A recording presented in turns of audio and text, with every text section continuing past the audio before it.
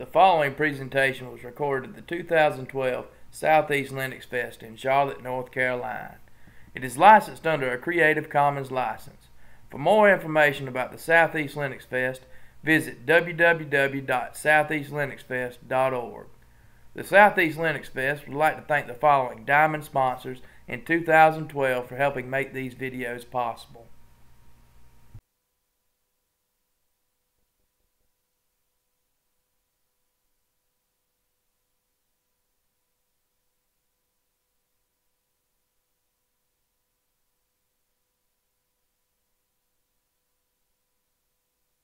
All right, thanks. This is a great opportunity to speak to everyone here. Yesterday, I guess there were 2 entire tracks devoted to MySQL.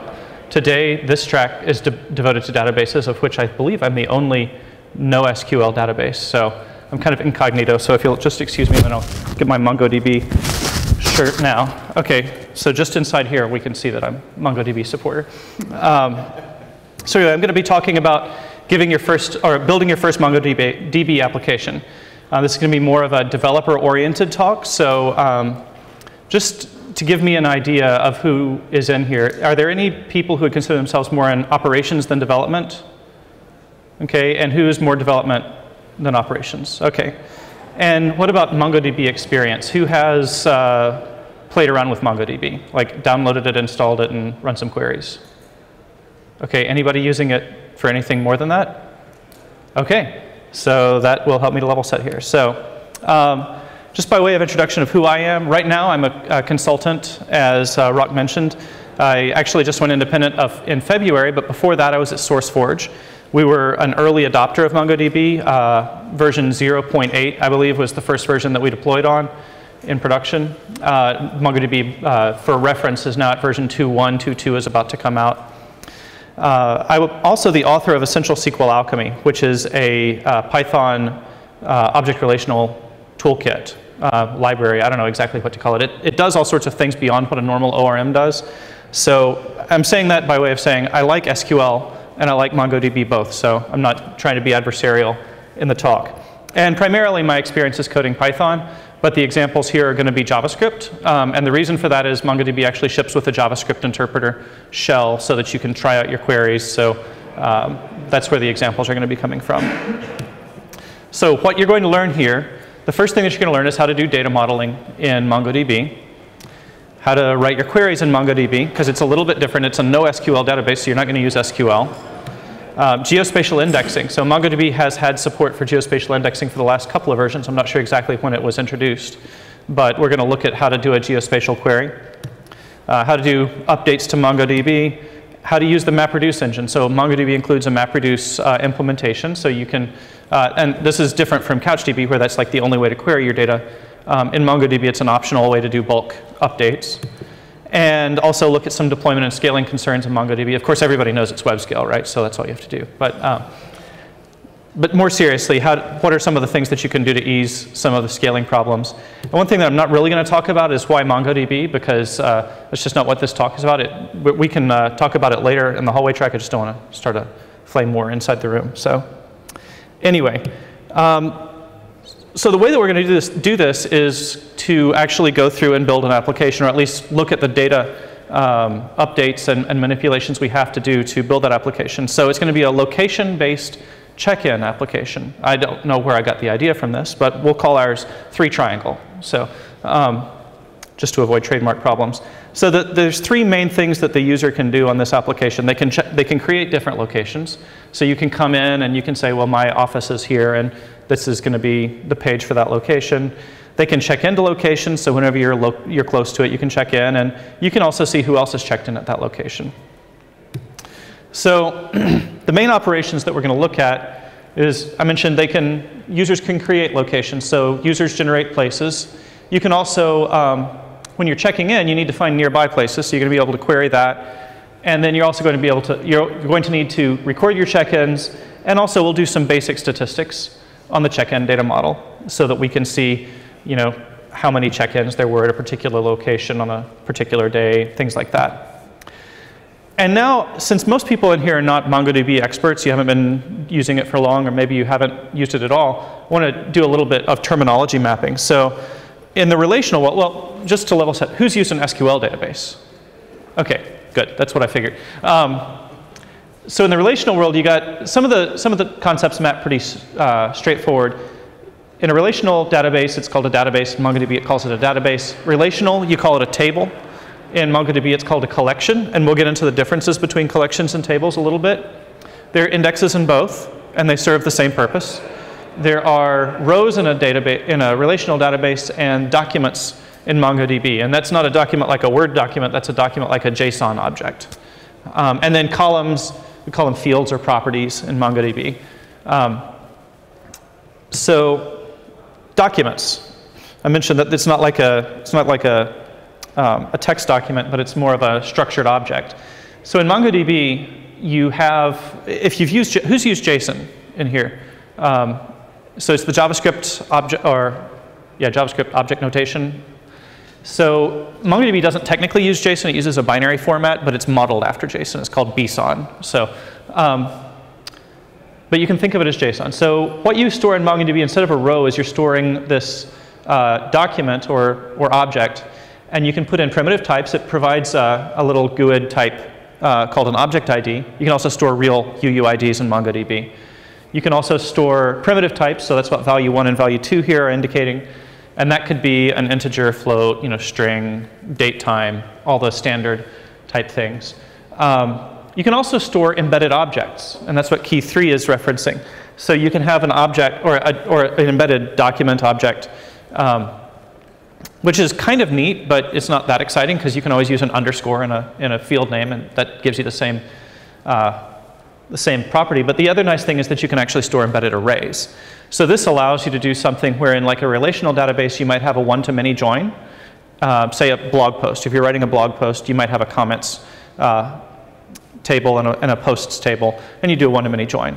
In MongoDB, you can actually embed those comments within the blog post, so you don't have to do a join when you're querying to display a blog page, just as an example. So for our application, we're going to, well, I should probably back up just a minute to talk about collections. So I talked about documents. Now a collection is a collection of documents. The difference between MongoDB and one of the differences between a MongoDB collection and a relational database table is that there is no common schema enforcement on a collection. So you could have a document that represents a user next to a document that represents a check-in, and MongoDB is not going to stop you. It's not typically a good idea to do that, but you can do whatever format because the schema of the document is actually stored within the document. So it's kind of like the difference between a static programming language and a dynamic programming language. So the type information in a relational database lives at the table definition. The type information in MongoDB lives with the document itself. And there's advantages and disadvantages to that, but just by way of illustrating what that is. So a collection is a logical grouping of documents. So the collections that we're interested in for our application are going to be where we want to know about places and users and check-ins. On collections, so I mentioned that they're a logical grouping. You can do querying on collections. So all of your queries, you're saying, from this collection, select these documents.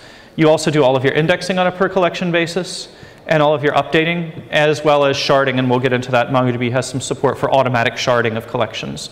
So that's why you really want to keep the same type of data in there, because all of your queries are going to be talking to one collection at a time. All of your updates are going to talk to one collection at a time. So let's look at designing the data model for our places collection. The first idea might be, hey, we're going to just have a place, and it's going to have the name and the address, city and zip. And then when we need to find a place, we'll just grab that place by zip code, and we'll limit it to 10 documents that are returned. Well, it's a good first pass. There's several problems with this. And one of the problems is that there's probably a lot of things in area code 28204 in Charlotte. So this is going to return us just a ton of documents, and we'll look at how to fix that in version 2. Another thing to notice here is the query syntax for MongoDB is you actually send in a JSON document. And in this case, it's kind of like a query by example. There's ways to do other things other than equality queries in MongoDB, but for all of those, you're going to use a JSON type syntax. So if you're familiar with JSON, then it'll look a little bit familiar, but there are some tricks, and you've got to, it is technically another query language that you're going to have to learn to use MongoDB. So you certainly can't use SQL on it. But anyway, there is that. So let's look at updating our places. And so one of the things that we can do with updating the places is we'll go ahead and add a tags field. And this is showing one of the MongoDB unique type things that you can do that's different than in a relational database. We're going to have an array of tags. And then when we do our query to grab the hotel, now we can say, well, we're looking for things in 28204 that's also a hotel. So we might get a smaller number of documents back. One of the things to notice here is that MongoDB, whenever you give it an array type field, it's going to see, does any element of that array match what we're asking for? So this will find us anything that has hotel as one of its items inside tags. And then we're still limiting it to 10 results.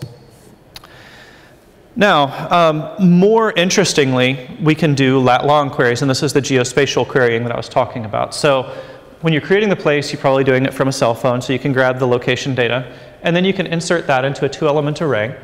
And then you tell MongoDB, I'd like to create an index on that field, and I'd like it to be a 2D index. So normally indexes are just B trees, but they also have this geospatial 2D index that you can create. And then when you want to do a query to find the place to check in, what you do is you say, I'd like to find all of the things that are near the lat-long 3580. And what that will do is it'll use the geospatial index, and it'll sort everything in terms of their distance from that point. And that's pretty much what Foursquare is doing, or sorry, 3Triangle is doing here. It's just trying to give you the closest locations to your current location. 2D exclusively for geospatial? I mean, you could do, the question is 2D strictly for geospatial? And I mean, you could use it for anything. It's going to give you depending on which way you create the index, it's either going to give you a Cartesian distance from that location, or it's going to give you a spherical distance that's really based on latitude and longitude. So did you have a particular use case that you were wondering about? No. Oh, okay. So now for places, the other thing that we wanted to do is we wanted to allow these, or one of the things that we might want to do is allow tips to be stored with the place. So here we're going to go ahead and add another array field. We're going to say, we're going to embed this list of documents. So here I've got user is Rick. You have a timestamp here, which is stored as an ISO date time, and then just a tip, just a string that says, hey, come and learn about the SouthEast LinuxFest. And you can do that, and that's maybe our final version of the places schema that we would be designing. And this is kind of the process that you'd go through with a MongoDB data modeling exercise, because you would, it's not so much figuring out your create table syntax, it's figuring out what you want the documents to look like, and a lot of the time you'll do examples and iterative development in the shell, things like that. So some of the queries that you might want to do here. And to make these queries efficient, I did mention MongoDB has indexes, and so there's a couple of indexes that we want to create up front. First is we want to index on tags, because otherwise, just like in any relational database, MongoDB can maybe be fast. Maybe a collection scan's a little bit faster than a table scan, but it still sucks. Okay, so if you're having to visit 1 million documents, it's going to be slow. So you want to index on anything that you're going to query on. And as the previous speaker said, good indexes are very selective. So you don't ever index a Boolean field by itself, for instance. So here we're going to index the tags, we're going to index the name, and we're going to index this lat long as well. So if you want to find places that are nearby, of course, we talked about that query before. You can also do regular expression type searching. So you can pass in a regular expression. The language, your language driver will, if you've got a native regular expressions object, then you just pass that in to the JSON query.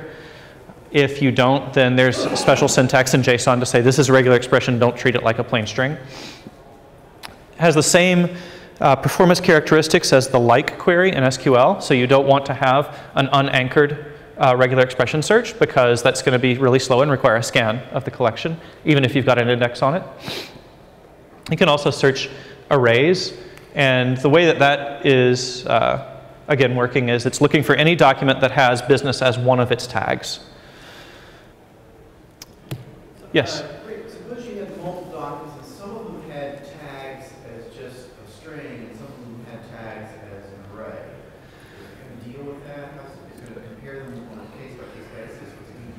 So the question is there, what happens when you have two documents that have a different format, and one of those formats has tags as an array and one of them has tags as a string?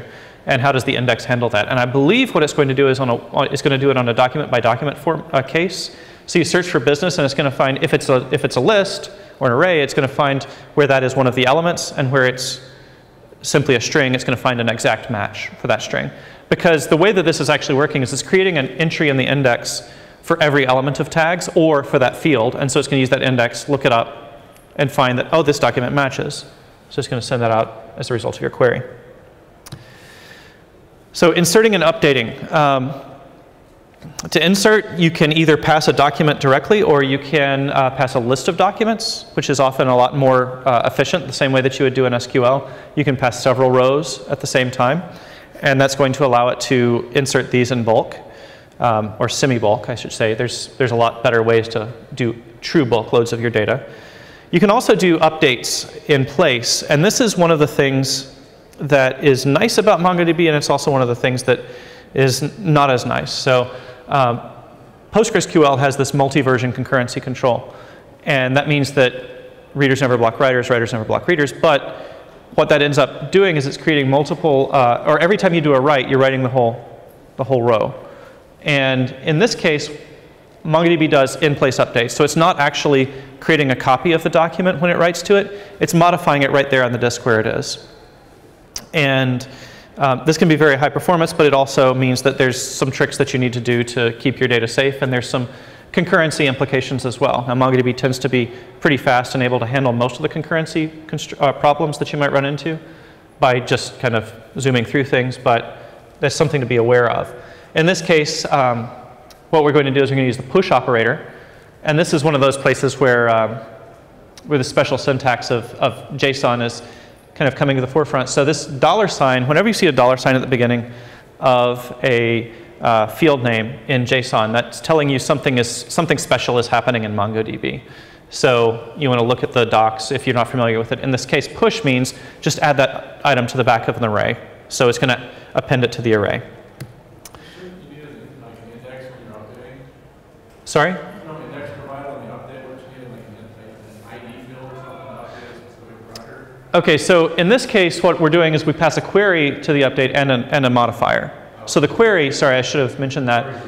Yeah, we're looking for the name of Blake Hotel. And since we have an index on that, that's going to be relatively fast. Now, this is one thing that, if you're more familiar with SQL, MongoDB is a little bit surprising, is that because they want these updates to be fast, then the default is update the first record that matches. So the hope is that most of the time, you're going to be updating a single record. If you wanted to update multiple records, you can pass multi equals true, or sometimes there's an options object depending on the driver. And that will update every matching document. But by default, it's going to find the first one that matches your query. It's going to perform the update and return.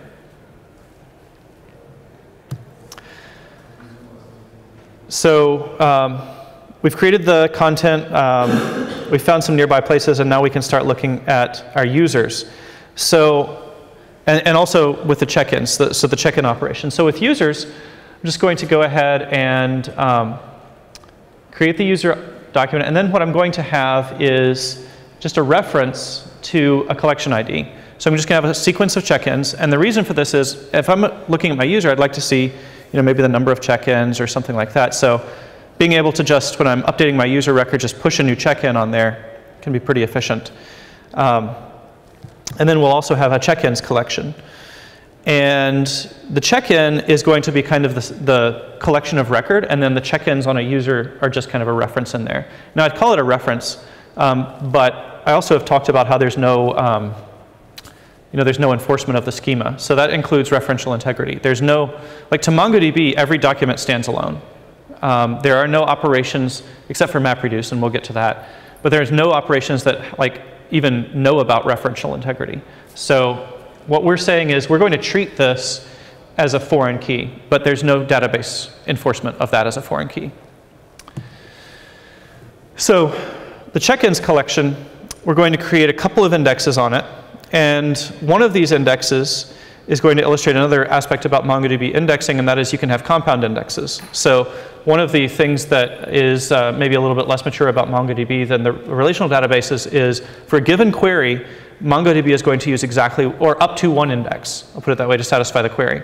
Now, since it's restricting the queries to only be on a single collection, that maybe one index is enough, but really one of the things that you want to do when you're designing your application is look at the kinds of queries you're doing. And if you're doing a lot of queries that are based on place and timestamp, you might want to have that because that's more selective than a query just based on place or just based on timestamp.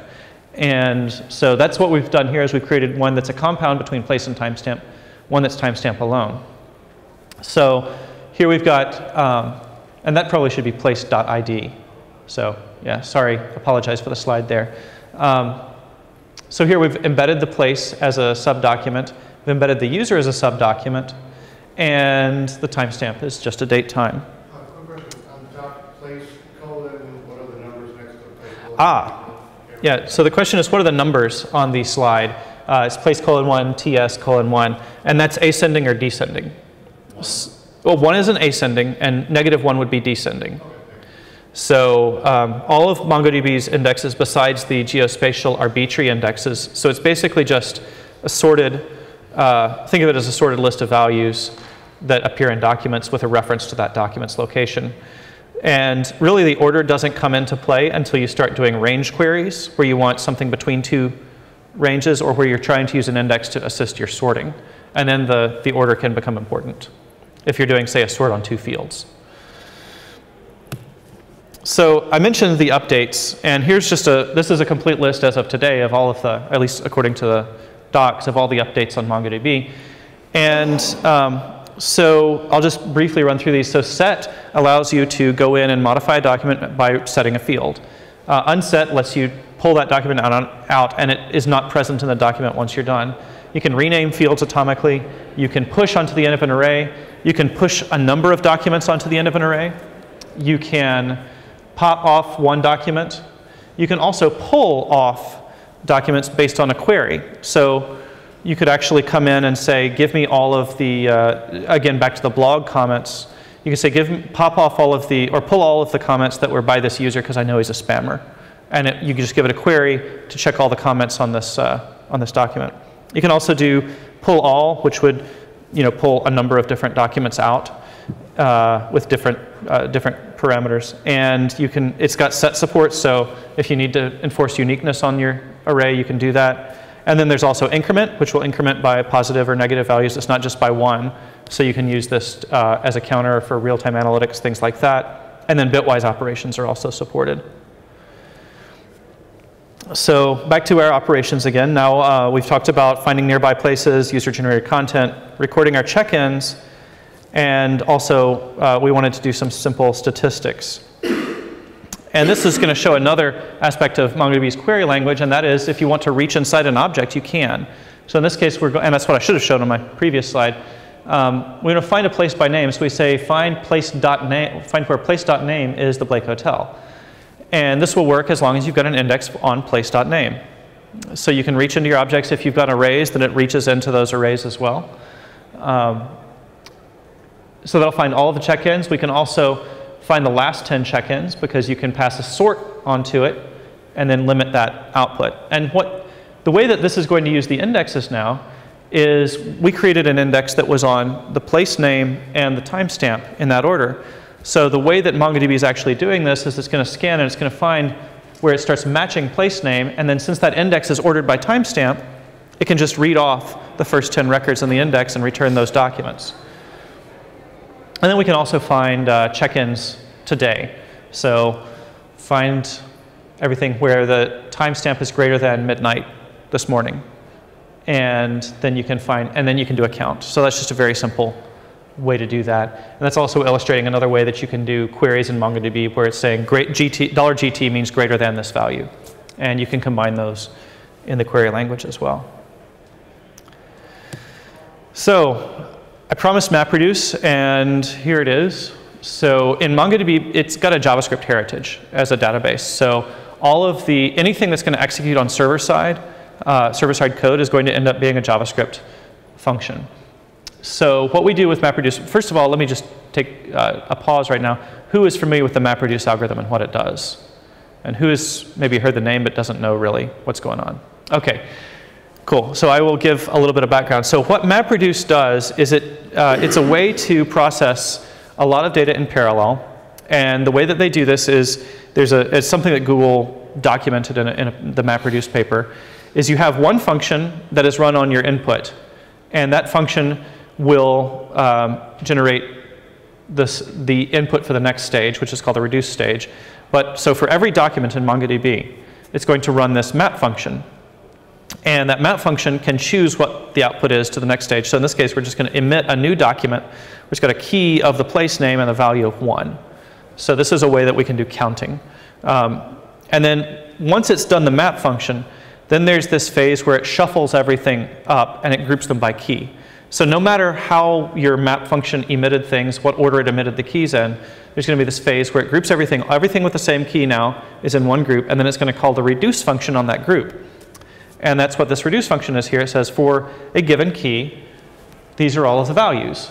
And so what you're going to end up with is all of the check-ins for, it's going to be called once for the, the Blake Hotel and a whole bunch of ones. And then what we're going to do is we're just going to sum those ones. And this array.sum is just something that MongoDB throws into the array class in JavaScript.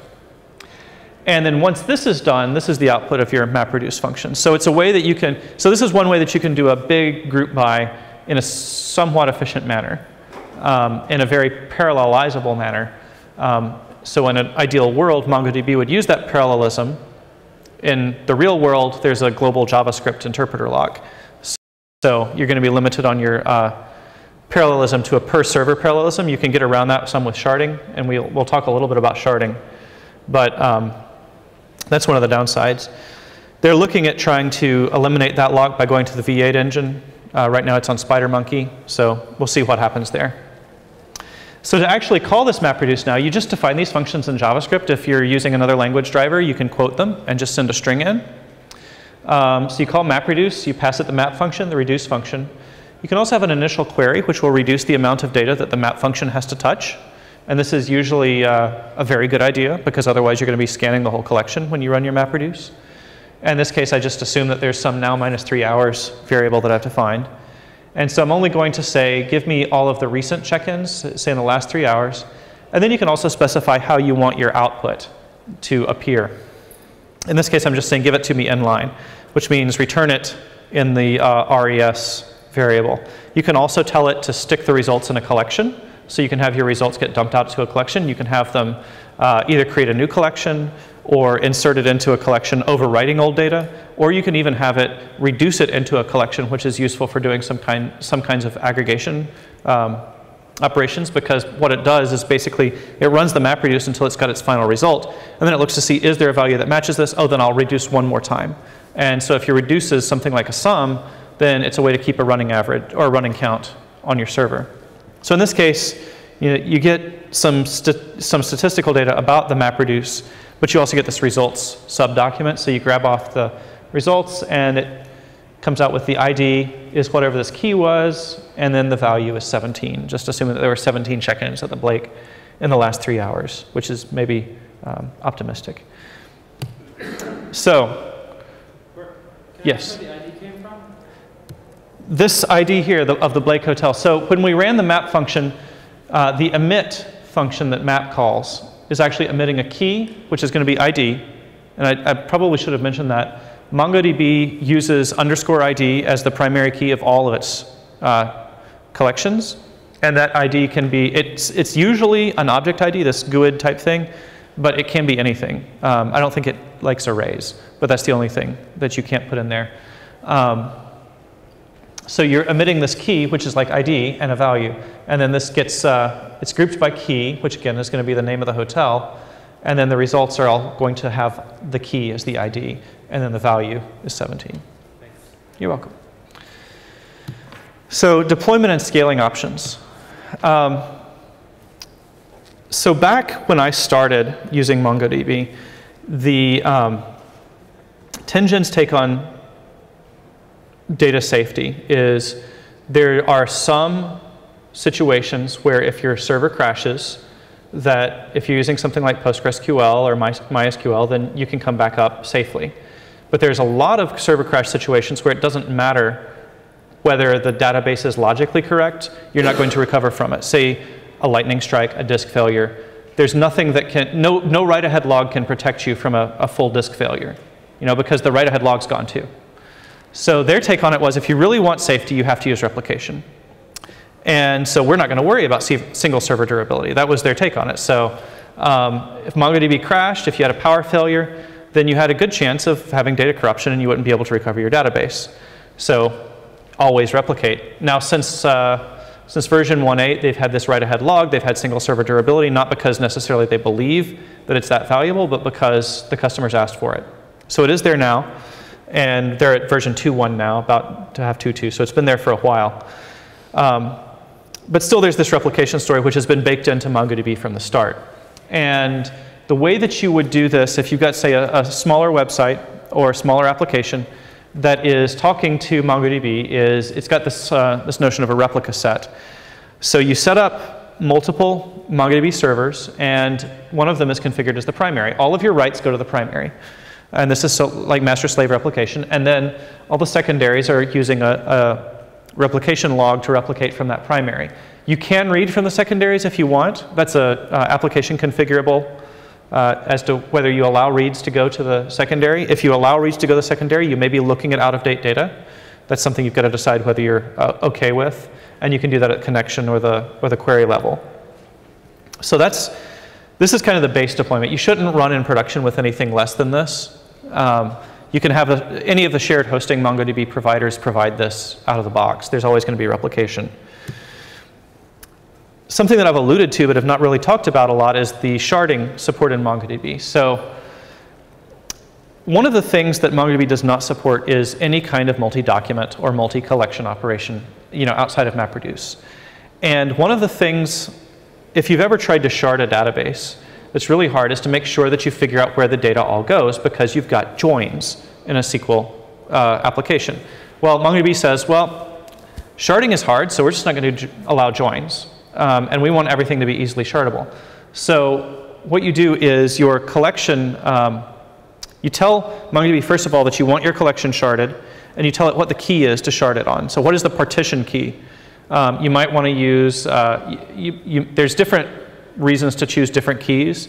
Ideally, you want something that's going to balance your writes across that key space, and it's going to allow your reads to be identified so that the reads can always tell which shard they're going to. The nice thing about MongoDB is that it will automatically, once you tell it what the key is, it's going to look at usage patterns, and it's going to find, oh, well, this is a hot range of this key that's getting queried a lot. So I'm going to go ahead and split that and migrate off half of it to another server. And it does this kind of behind the scenes. You can affect it, and you can do some manual things to tell it to migrate a shard, or to migrate a chunk of a shard, or a chunk to a different shard, rather. But by default, it's kind of automatic. Now, a sharding in MongoDB is a layer on top of replication. So if you've looked at like the MySQL clustering, that is sharding and replication are tightly integrated. So it kind of manages that all together. In this case, each one of your shards is itself a replica set, and it stands alone as a MongoDB server. So you could just send queries to a single shard, but you're only going to see a third of your data in this case. By default, you would send your queries to a routing server called MongoS, which is a pretty lightweight server that is able to send the queries to the right servers, merge the results as appropriate.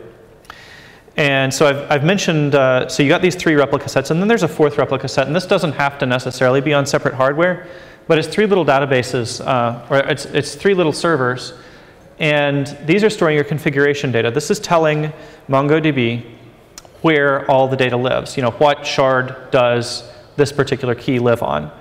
And this is something that's read by the MongoS server at startup, and it's read when it gets updated, but other than that, it's all cached in memory.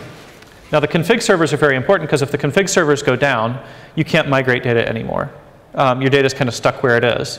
And so that's why they require you to have 3 servers there. There's not like even an option saying, I want to play fast and loose, so I'm just going to use 1 master there. You have to have 3 servers. And if the config servers do go down, your cluster is still up. It's just that data is not going to move. because it can't safely migrate any of the chunks. So whatever partitioning you're stuck with at that point. So now I said that I wouldn't talk about why MongoDB, but I will talk about some places where it might be an acceptable case to use MongoDB. One is if you've got a very high traffic web application, and this is the whole web scale thing. You know, if your database is having some trouble keeping up with the load, then MongoDB can sometimes help with that. And this really depends a lot on your the way that you've modeled your data. Can you model your data as documents that don't have these rich join relationships with other documents? CMS style applications are usually a pretty good match. And this is nice because, one of the reasons for this is that you have these very rich document types. And so when you're displaying, say, a user profile or a news item or something like that, it's nice if you only have to fetch a single document and you don't have to join across multiple tables, because every join is eventually could be a database, or it could be a disk seek, which is really time consuming. Social and mobile, that was social and mobile.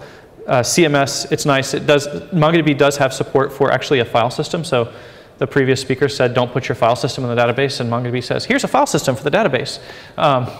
So it's really up to your particular use case whether that's a good idea. The reason that we've used it some in SourceForge. So we don't use it for storing the giant downloadable files, like if you're downloading VLC or Azurius or whatever from SourceForge. That's not being served up from MongoDB. But for things like attachments on tickets or logos on projects, things like that, we're shoving that in MongoDB, and it's fairly good at doing that kind of a thing. And the benefit to using that instead of a file system, of course, is if you've got a single database server and 8 application servers, you don't have to run NFS. That's the big benefit to me, is you don't have to figure out how to share your file system. You've already figured out how to share a database, so use the database. If it becomes a problem, then you need to move it to a better solution. The question? On the RDBMS side, is there a concept of execute plan kind of a thing to know whether your database is performing or the index and stuff like that? Yeah, so the question is, in relational databases, you have the query plans that you can look at. You can explain your queries. Is there something similar to that in MongoDB? And there is. So on any query, once you've constructed the query, you can add a .explain to it, and it gives you back a document that it says, you know, what index is it using? What are the different what are the indexes that it considered using? It'll tell you how many index entries it had to scan, how many documents it had to scan to actually retrieve the data and look through the document, and then how many results are returned. So in an ideal world, those 3 numbers are the same, right? It has to scan that number, you know, n documents in the index, n documents off of the disk, and n documents were returned. MongoDB also has support for index-only queries, which is where you're doing a query, but the only thing that you're really interested in is something that you're actually indexing on. And in that case, it doesn't even have to hit the data where the document is stored. So there's some cases where you can return more documents than you look at if you're only looking at things from the index. But yeah, there is the explain syntax is there. And what about drivers? Is there a concept of database drivers? Yeah, the question was, are there what about drivers? Are there database drivers? And there are. So MongoDB's protocol is a binary protocol. It's not like CouchDB where it's just REST. And there are drivers I know for C, or it's a C++ driver actually, Java, .NET, Python, Ruby, Node, Go. Any other languages? I'll tell you whether there. I know of one. R? I don't know about R actually. Perl, yeah, there are Perl. So there, I mean, there's a page on the MongoDB site that tells you all the drivers, and most of them are maintained by Tengen, which is the company behind MongoDB. Some of them are community maintained.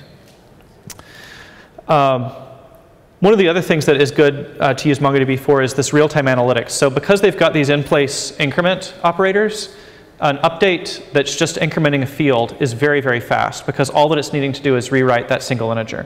It's not having to worry about you know, writing a copy of the document or whatever. And so being able to do that, or being able to do high-speed logging, really anything that's inserting is a good match for MongoDB. It may be an equally good match for a relational database, because there's no relations in it at all. So when you're just logging events to a table, inserting is really fast, regardless of how you're doing it.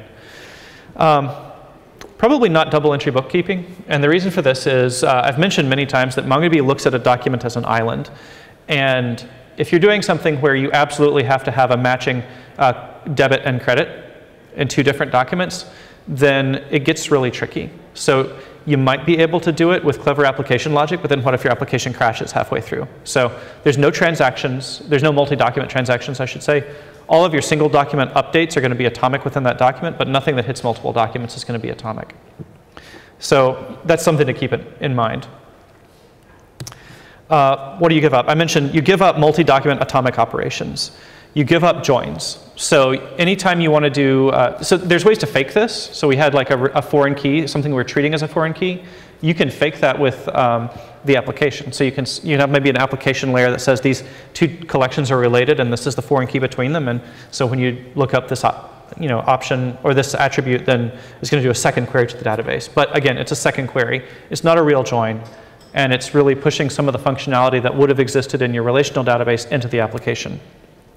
There's no referential integrity constraints. There is a unique index that you can use as long as you're not sharding on something else. So that's a slight correctness or a small correctness guarantee that you can give as long as your collection's not sharded on something else. If it's sharded on the unique index, it's still fine. But if it's sharded on something else, MongoDB is not going to enforce a unique index across multiple shards. And your data model is going to be tied to your query pattern. So looking at the question, do I have a reference to another collection or do I embed it? That's one of the questions that people come up with a lot. With the blog post question, do you embed the comments within the blog post or do you have them as a separate collection? Well, there's reasons to do it either way. If you are just determined to get the very fastest performance on displaying a blog post possible, you're going to have to embed them. But you're not going to be able to switch between maybe a threaded view and a time-based view because the order and the structure of those comments are fixed within that document. So what I tell people is if you really expect your data to outlive your application significantly, then MongoDB might not be the best because relational databases have an extremely flexible query pattern. When you've got something that's fully normalized, it almost, it's going to live forever, subject to performance constraints. If you've got something where you started with a really normalized database, and then because of scale, you've had to denormalize and denormalize more and denormalize more until you're as denormalized as you can get with your relational database, and you're still not keeping up with the load, then you might want to consider going to MongoDB. So with that, I've answered a few questions, but are there any other questions that people would like to bring up? So the question is, what about connection pooling? And I'm not sure about other languages because I mainly use Python, but in the Python driver, there is built-in connection pooling. By default, what it does is it will check out a connection in a thread local variable, and it'll always use that connection within the thread so that you get back a consistent view of what you're doing. And then it'll create connections as needed beyond that if you overuse the connections. Yeah? You mentioned how you use a different object ID than UUIDs. How different are they, and did you use them? Okay, so the question is, what's the difference between an object ID and a UUID? Basically, right? Right. Okay. So an object ID is something that 10gen, I think, invented to be kind of the default auto key for their documents. Now, in most relational databases, you probably have an auto increment integer as your default primary key. Like if you don't know anything else, you just throw in an auto increment integer and you're done. MongoDB didn't want to do that because they didn't want, auto increment integers are fine on a single server, but when you start sharding, it's really not possible to do that efficiently because incrementing a single value across all the different tables, it's just a pain. So what they did is they came up with this object ID. The object ID looks random, but it's not. So the most significant portions of an object ID are timestamp. And then there is information about the server that generated the object ID, or the client. Clients can also generate them. And then there's a sequence number. So they're guaranteed to be unique within that, that echelon of this particular second, this machine information. Then they'll be generated uniquely.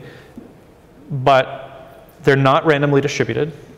So you can actually, if you want a coarse-grained time sort, you can sort by the ID. by the object ID. UUIDs are usually better for if you want something that's actually an evenly distributed, something that maybe you want to shard on it. An object ID is a really bad choice for a shard because it's time increasing. As new ones get created, then they're all going to end up going to the new shard, the newest shard. So using a UUID there would be a good idea. If you're interoperating with other databases, it's often a good idea to use a UUID. You can also use integers if you want to for your ID, but that's the difference between them. And BSON, which is the native format, has formats for both the object ID and the UUID natively. So it's storing it compact, not in the string representation that you see. Thanks. You're welcome. Do you see any use cases where you would be using Mongo and MySQL or Mongo and relational database? Because I always hear people say it's one or the other. It's like doesn't seem sensible. Right. Okay. So the question is, are there any situations where you use MongoDB and a relational database? And I would say absolutely. Like I said, there's some things that MongoDB doesn't do well, like the double entry bookkeeping. Some people prefer not to even run an e-commerce website on MongoDB, but maybe you want to keep your product information in MongoDB because it's nice and flexible. It's a flexible schema, so you don't have to have some of the crazy entity attribute value schemas that you might see in the other e-commerce solutions. So, but maybe you want to do your shopping cart with MySQL or PostgreSQL. Then that would be a good match there. And there's actually some webinars or talks or something on MongoDB's or Tengen's website that talks about best practices for using relational databases and MongoDB in the same application. So what about the security aspect of the data that we are storing in MongoDB? So the question is the security aspect of MongoDB, and are you talking about security from hackers or security from system failure? Security from data breaches. Sorry? Breach of data that is. Oh, like a LinkedIn problem. So the MongoDB server has a pretty basic security model. And never, I will say this up front, don't run it over the internet because the wire protocol is not encrypted. So if you want to run it over the internet, use S-tunnel or something like that to give it an encrypted data layer. They're adding that at some point. I think that there's a switch that you can do if you want to compile it from source yourself, but by default it's not encrypted. Now, if you are okay with that, then there is a way to enforce logins when you're connecting to the MongoDB server, and I believe that's at the database layer, or the database level, so you can have any number of databases within a single server, and access to that database is either yes or no, based on whether you've got a login. So that's the granularity. It's not nearly as rich as like a relational platform, like a MySQL. I guess SQLite is similar. You either have access to the file or you don't. But with the larger server-based systems, they're usually a lot richer than MongoDB. Yeah? Maybe you just answered my question, but I just heard a lot of bad feedback about MongoDB in the recent month or 3 months. And do you know anything about that? Can you care to speak of it? I don't even know what I'm talking about. a big to-do about something. Yeah, there was, so the question is, there's been a lot of negative press about MongoDB recently.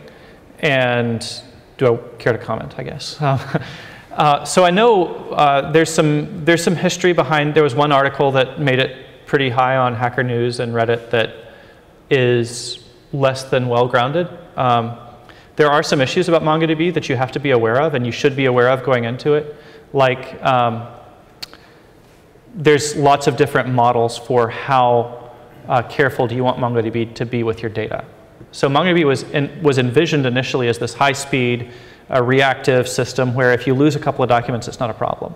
So given that, the default, which Tengen desperately wants to change, is a fire and forget model for your updates. So when your driver says, insert this record, then it immediately says, okay, I'm done. The packet hasn't even been sent on the network yet. So you can change this at the connection level. You can change it at the database level or the query level.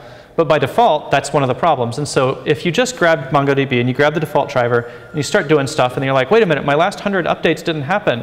MongoDB sucks. You know, Well, you need to turn on safe mode. And there's answers to a lot of these, but it's not as easy as it should be. And they need to change that. There's other guarantees that you can make, but a lot of the time the flexibility of your write model can be a cause for criticism, because you get PostgreSQL, you do an insert and you commit it. It's on the disk. There's no question about that. With MongoDB, maybe it is, maybe it isn't. Depends on what your options were.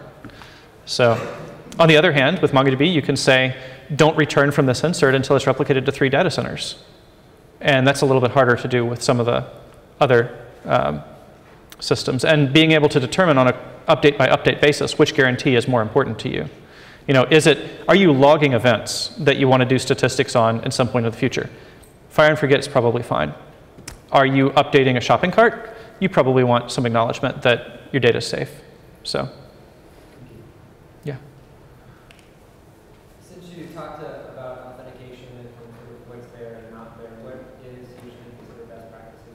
When you're doing more restriction, what firewall level and exclusively allowing those machines to allow two machines running? Yeah, so the question is, what are the best practices with security given that authentication's pretty weak?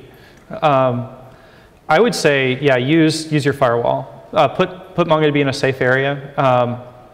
There are some shared MongoDB providers, and the way that they provide some security is they require you to be running on the same cloud as they are.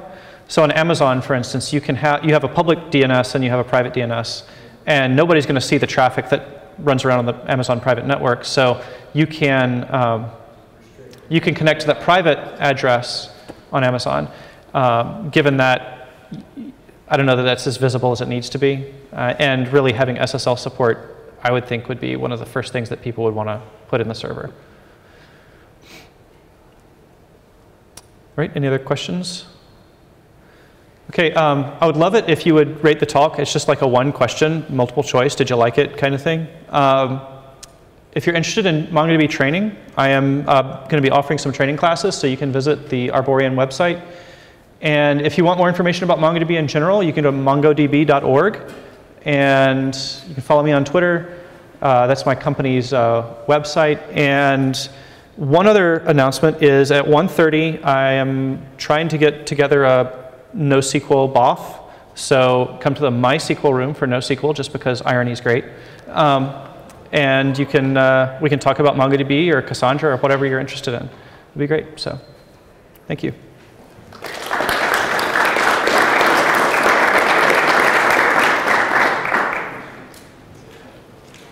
Yes. Just a reminder, we have a survey. It's available at the registration desk.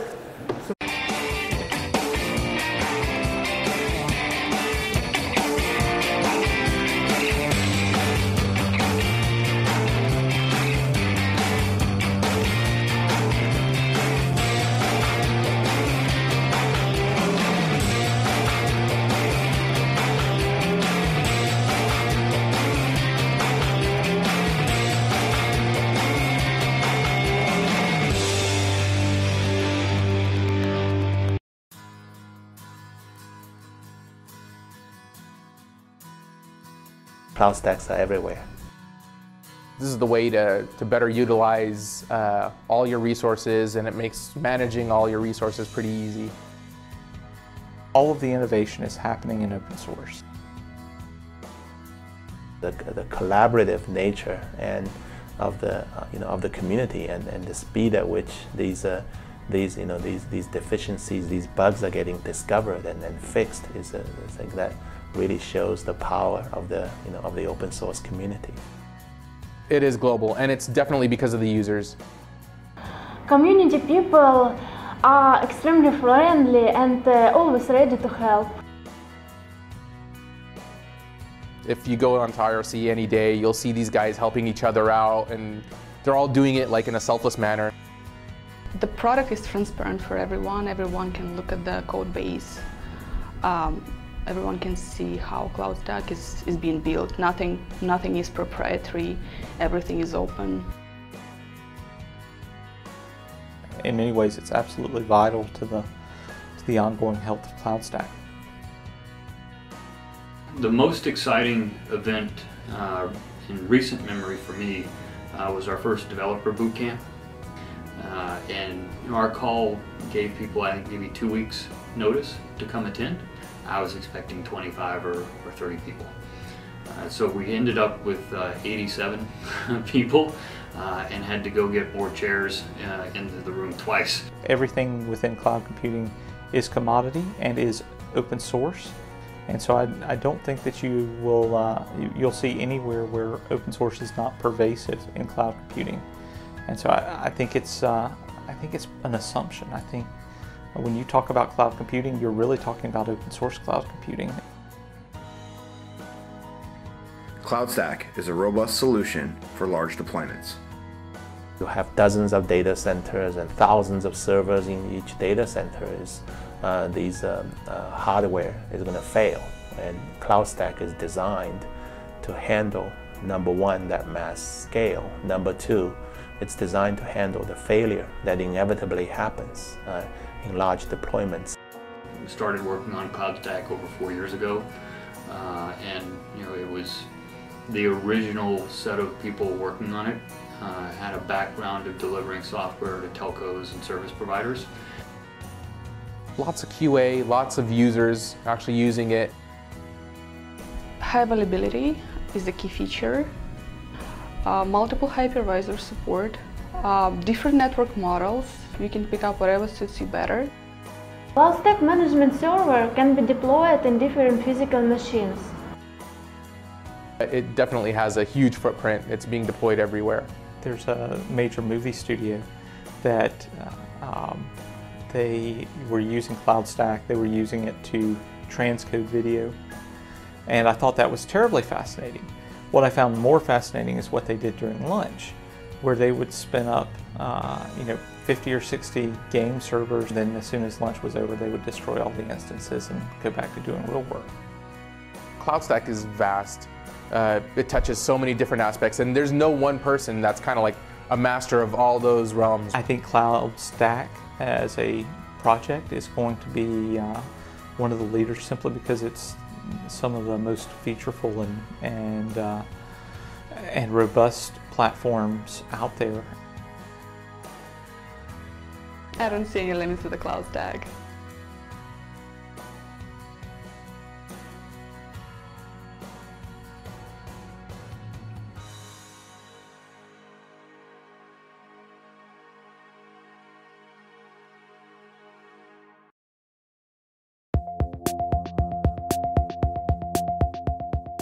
When we created Asterisk over a decade ago, we could not have imagined that Asterisk would not only become the most widely adopted open source communication software on the planet, but that it would impact the entire industry in the way that it has. Today, Asterisk has found its way into more than 170 countries and virtually every Fortune 1000 company. The success of Asterisk has enabled a transition of power from the hands of the traditional proprietary phone vendors into the hands of the users and administrators of phone systems. Using this power, our customers have created all sorts of business-changing applications, from small office phone systems to mission-critical call centers to international carrier networks. In fact, there's even an entire country whose communications infrastructure runs on Asterisk. Digium has always been about creating technology that expands communications capabilities in ways that we could never have imagined. And that's part of what's game-changing about Digium. Today, we're doing it again, this time by introducing a new family of HD IP phones that extends control of the user all the way to the desktop. The launch of these new products represents the next phase in Digium's history of innovation. These are the first and only IP phones designed to fully leverage the power of Asterisk. When we first discussed our expectations for building a family of phones for use with Asterisk, our requirements were pretty simple. We asked the team to build the phones such that they were easy to install, integrate, provision, and use. I think you'll soon agree our engineers have delivered on that goal. User feedback is validating that when it comes to operation with Asterisk-based systems, including our own SwitchVox-based product, these are the easiest to use, best integrated, most interoperable products on the market today. The Digium family of phones will initially include 3 IP desk phones, uniquely designed to complement any Asterisk or SwitchVox-based solution. These phones are different for a number of reasons. First, they're exclusively designed for use with Asterisk. Secondly, we've made it really easy to auto-discover and provision the phones. Next, we've made it easy for the phones to access information inside of Asterisk, allowing tight coupling between an application and the phone. Additionally, we've created an applications engine that allows users and developers to create and run their own apps on the phone. And finally, we've done all of this at a very compelling price point. At Digium, we're always thinking of ways to give our customers the best value in business phone systems and also give them the power to create their own solutions for any communications challenge. We'll continue to push the boundaries, not only to make Asterisk cooler, faster, and more technologically feature-rich, but to make Asterisk and VoIP communications even easier. And together, we'll change the way the world communicates. Again,